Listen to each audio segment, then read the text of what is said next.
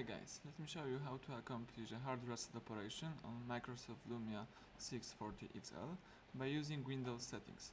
At the very beginning you should have your phone switched on, then you should unlock the screen and open list of application. From the following list choose settings. Now look for the personal tab or system tab and choose about option. Now at the bottom of the page you've got reset your phone, choose it, read the warning, and if you are 100% sure, choose yes. To begin the whole operation you should tap yes one more time,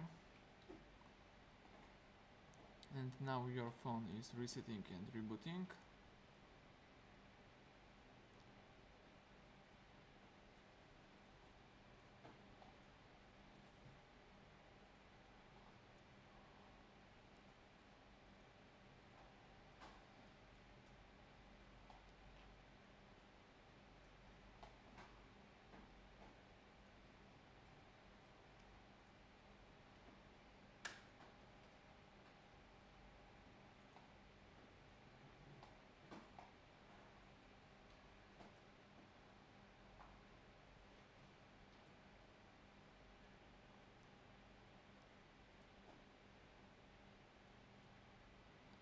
The hard reset clear all your data and settings. Thank you for watching.